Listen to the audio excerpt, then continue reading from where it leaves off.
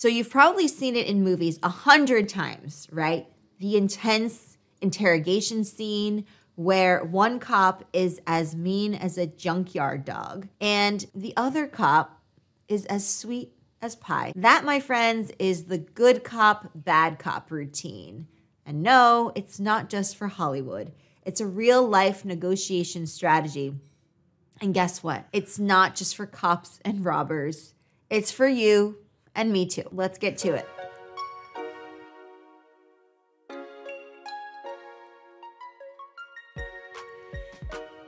Now, let's break it down. Good cop, bad cop is all about contrast and pressure. One person plays hardball, making you feel like you're backed into a corner. That's your bad cop. Then, when you're feeling all hope is lost, along comes the good cop with a lifeline, making you feel like they're on your side. It's a psychological seesaw, and it can be super effective.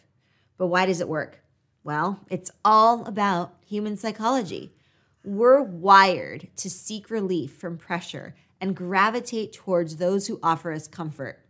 When the good cop steps in, we're naturally inclined to trust them and open up, giving them the information or agreement they want. Okay, let's paint a picture from the everyday life playbook. You're at your favorite coffee shop, and there's this barista who's known for being a bit of a tough cookie, let's just say. You ask for a custom drink, maybe something off menu, and they give you the look. You know, the look. Like, that's gonna be a hassle. That's too much work. They start explaining to you, how complicated it would be, how it's not part of the menu or the usual lineup. The price they quote is enough to make your wallet weep for a warm beverage. So just as you're about to sigh and order a plain old latte, along comes the other barista, all smiles and sunshine. They jump in and say, "Hey, I've got a break coming up. I can whip up that special drink for you, no problem." And just like that, the price drops to something more palatable. You're left feeling like you've just been rescued from a caffeine catastrophe. That's good cop, bad cop. In the wild, my friends, served up with a shot of espresso and a dash of strategy. But it's not just for buying and selling. The tactic pops up in all sorts of places. Ever been in a job interview where one interviewer grills you with tough questions while the other smiles and nods? Or in a classroom where one teacher is super strict and the other one's laid back? Yep, you guessed it. Good cop, bad cop. Yet again. Now you might be thinking, well, isn't that manipulative? Well, the truth is it can be, but it doesn't have to be. It's all about how you use it. Negotiation isn't a dirty word. It's a skill, and like any skill, it can be used for good or less good. So how can you use this tactic ethically and effectively? Well, first you've got to understand that it's a dance. You're leading your partner through a series of steps, and you've got to be in sync. If you're too aggressive as the bad cop, you'll step on their toes. Too soft as the good cop, and you'll trip over your own feet. Let's say you and your friends are trying to convince your group of friends to choose the beach for your next trip instead of the mountains, which you usually go to. You start off by highlighting all of the potential downsides of a mountain trip: unpredictable weather, bugs, the works. That's your bad cop move. Then your friend jumps in, praising the endless sunshine and relaxation of the beach, offering the perfect solution. See, you're not lying or tricking anyone. You're just framing the conversation. But here's the secret sauce of the good cop, bad cop tactic. It's listening. Yes, you heard that right. Listening. The best good cops out there, they're not just nodding along. They're listening like a pro at a jazz club, soaking in all the music. They tune into the rhythm of the other person's needs, wants, and fears. You see, good cops are like the detectives of the human heart. They listen to the unsaid, they read between the lines, and they pay attention to body language. It's not just about waiting for their turn to speak. It's about understanding the melody of the other person's speech, the tempo of their gestures, the pauses, the sighs, the subtle shift in tone. They're looking for clues. And when they find those clues, they don't just throw out a lifeline, they throw the right one. They offer solutions that resonate, that make the other person think, yeah, this is exactly what I need. They're not just fixing the problem, they're mending a concern. They're not just offering a discount, they're providing value. Building rapport and trust is their superpower. They make you feel seen and heard, and honestly, that's a rare commodity in this world these days. They're not just playing a part, they're genuinely engaging with what's bugging you. And when someone feels that level of understanding, that's when walls come down and real negotiation begins. This is where the good cop shines. They're not just the nice one, they're the empathetic one, the one who gets you. And that's a powerful thing. It turns a standoff into a conversation, a demand into a dialogue. So when you're out there trying to get to yes, remember that the strongest tool in your belt isn't a sharp tongue, it's an open ear. So listen actively, engage sincerely, and respond with care. That's how you turn the good cop, bad cop routine from a tactic into an art form. Okay, and we haven't forgotten about the bad cop. So what about the bad cop? Well, they're not just there to be the villain. Oh, no. They set the stage for the good cop to come in and shine. They create the tension that the good cop releases. It's a 1-2 punch that can deliver results. Now let's talk about balance. You can't go all bad cop and expect to win people over. And you can't be all good cop and expect to get anywhere. You've got to find that sweet spot where you're firm but fair, challenging but supportive. Think back to a time when you've been in a tough spot and someone came to your rescue. How did that make you feel? Grateful? Relieved?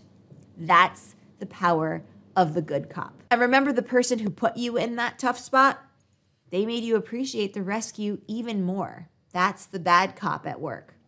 But let's not forget, this is a team effort. Good cop, bad cop only works when there's trust and communication between the players. You've got to be on the same page or the whole thing falls apart. So how do you master this tactic? Practice, observation, and a little bit of empathy. Watch how people react to different approaches. Put yourself in their shoes. What would make you crack? What would make you feel at ease? And remember, timing is everything. The bad cop creates the pressure, but you can't let it build up too much. You've got to know when to bring in the good cop to release the valve. It's like baking. You leave it in too long and it burns. Take it out too soon and it's doughy. Now let's flip the script. What if you're on the receiving end of good cop, bad cop? First, recognize what's happening. Once you see the game, you can play it. Stay calm and don't let the bad cop rattle you. And then when the good cop comes in, engage with them, but keep your cards close to your chest. Negotiation is a two-way street, after all. But here's the thing. Good cop, bad cop isn't the only game in town. There are tons of negotiation strategies out there. This one's just got a bit of Hollywood flair to it. And like any strategy, it's not foolproof. Some people see right through it, and others just don't respond to it. So why am I telling you all this? Because whether you're negotiating a curfew, a raise, or just what movie to watch on a Friday night, these skills truly matter. Life is full of negotiations, big and small. And the better you are at navigating them, the better you'll do in life and in business. And let's not forget the fun factor. There's a certain thrill to playing the game, to strategizing and outmaneuvering. It's like a chess match. And when you play it right, it can be incredibly satisfying. But always, always remember, with great power comes great responsibility. So use these tactics to create win-win situations, not to take advantage of others. That's the mark of a true negotiation ninja. Before you click away, let me ask you this. If you're ready to sharpen your career skills or enrich your social interactions, I'm here with some practical insights that could open new doors for you. It's our immersive, intimate group coaching program. Think of it as your personal think tank, where you get tailored advice that fits you just right. It's a space where your career questions and social fluency inquiries meet their answers, and where you can find meaningful connections with people who are leveling up like you. So if that sounds interesting, then you can sign up and go to academy.explearning.co, and you can join the Executive Communication Lab group coaching plan. And then we have, of course, our amazing community, our vibrant, international, incredible community. For a self-guided yet fully supported journey, the Explearning Academy plan is your gateway. It's not just your average network.